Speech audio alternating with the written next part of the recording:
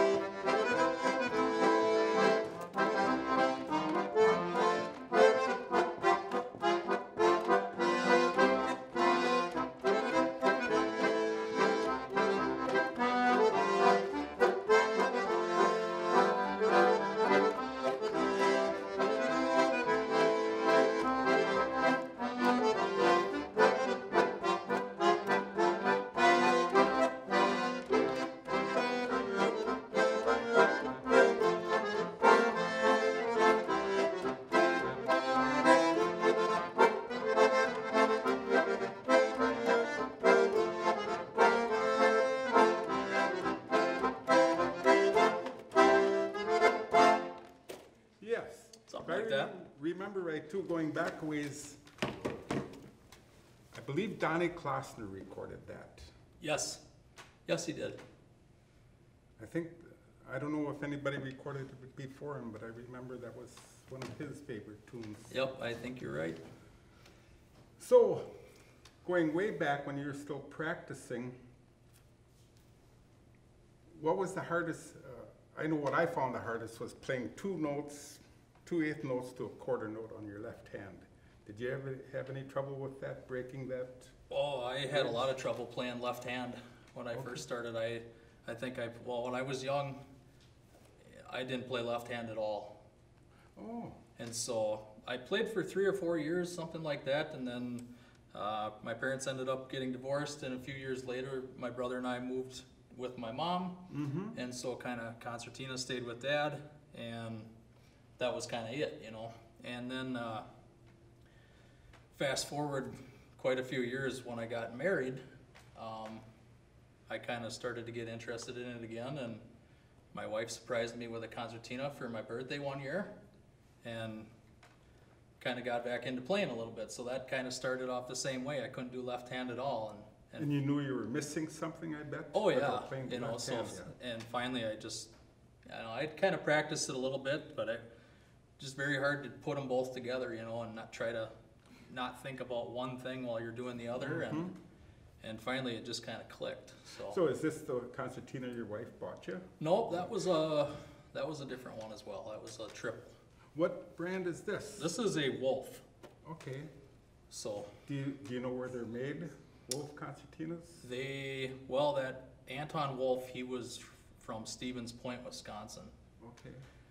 And I think he started off there like in the late 60s, making concertinas, and then sometime in the 80s, he started getting help from Jerry Menard with different things, and so then at a certain point, I think Jerry was doing an awful lot of the work. So how did you? So this could have been, you know. How'd you run across this then? I just happened to find it on Craigslist. Okay. I was looking for a B flat, and I didn't want to spend a lot of money, and this one came up, and I went and looked at it, and I thought it sounded okay, so. So let's hear, you just played a polka, let's hear a waltz for entertain the people Alrighty. watching this show. I gotta check my cheat sheet. Oh, I was gonna play This Is My Heart.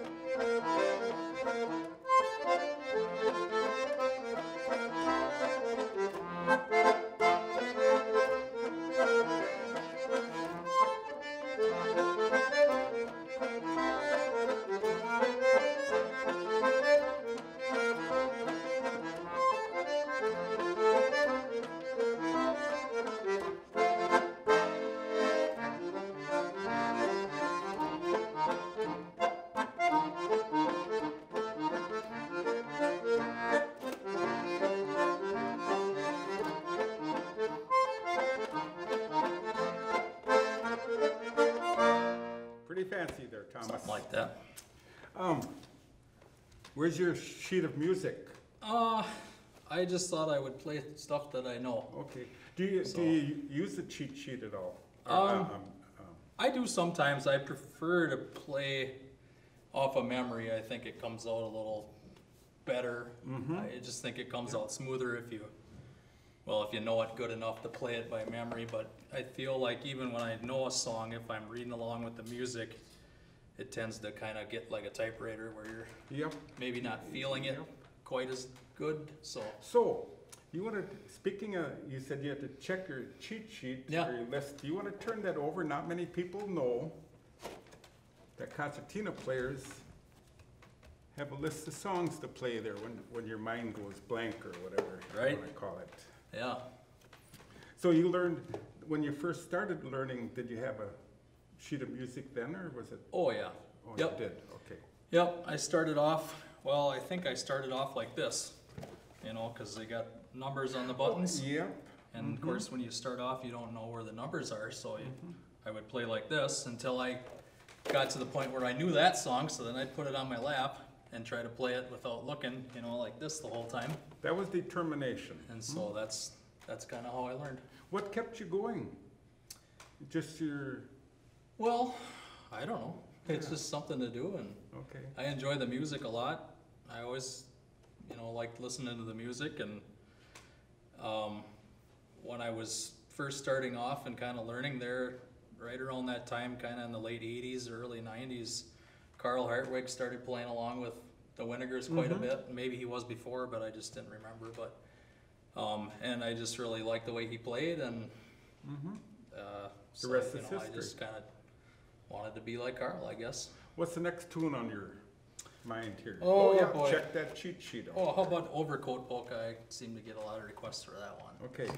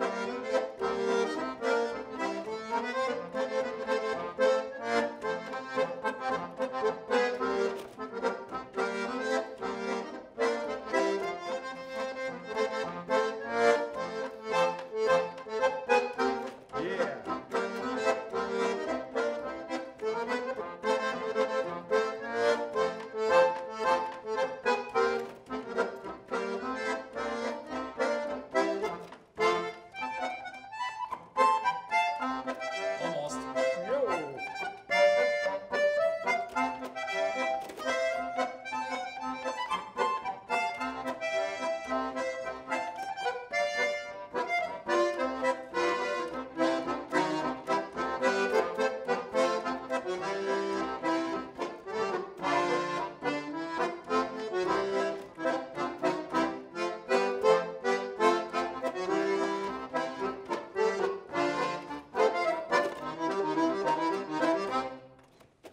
Wow. Almost. Cool. Well, Yeah. they can clear the dance floor while their dance floor is clearing here. All right. Do you play any other instruments? Or No. did you at one time? I did. I did play a little bit of piano, probably even before I played concertina. So, kindergarten, first grade, something like that. But I didn't stick with that very long. You said you're married with children? I am. Any of the kids into music? My oldest daughter is playing cello. How old is she? She's 19. So, Locally or she Mankato? You're from Mankato, right? Yep. Is that where she plays? Well, she played in high school in Mankato. Now she's going to college in Madison, Wisconsin. And so she is in a little group that gets together and plays I don't know if it's 40 or 50 people or something like that. So A kind little, of you said a little yeah, group. maybe it's not so little. Kind of a community type deal, I think, or I guess I'm not sure if it's through the school or what, but. I take it she's... And then my kindergartner is in piano lessons right now. Okay. So, Just the 2 children? there's one in between that that's Musical 3rd also? grade. Nope. Taken after you, no? She's not playing anything right now, but maybe in the future. How old is she? She's 9. Bet you she looks at the old man playing that and going, count me out, huh? They it doesn't even phase them. I play so much that it's just a normal thing that Dad's gonna Does be sitting around playing. Is your wife play any instrument? No. Did you have to She encourage doesn't. the kids to get into music, or just from you setting an example? I think it's just something that we let them decide if they wanted to or not, and we probably gave them a little nudge. But Well, why don't you think up of one to dedicate to your wife and kids? okay. Check that cheat sheet out here. How about this is one called Moon Over Dodge. You ever heard that before? Yes, I have. Dodge. Boy, I don't even know. Wisconsin. Probably Dodge, Wisconsin. Dodge, if I- Wisconsin. That's where Carl Hartwig hails from, right? Somewhere over there. So, Off on a tangent, do you do any singing when you play, like your... not your dad usually, does, maybe so. just for fooling around, but no. Okay, Not, let's play this one for your family. Okay. Moon over Dodge.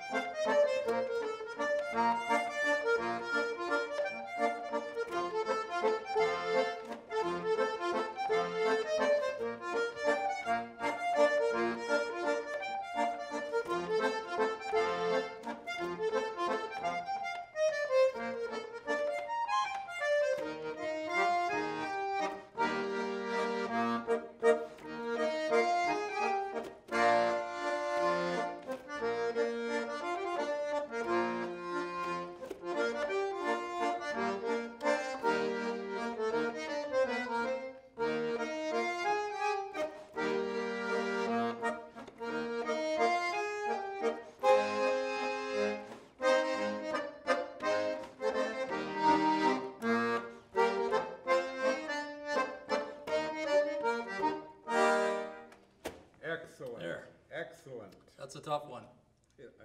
Yes, it is. I was watching your fingering there. You're going into F fingering. Yeah, it's F fingering is And B that flat. first part. I think Yep. you were hitting B flat fingering. So yeah, E flat, B flat. Yep. Yeah, I'm starting to feel Anyway. like a McDonald's French fry under these lights here.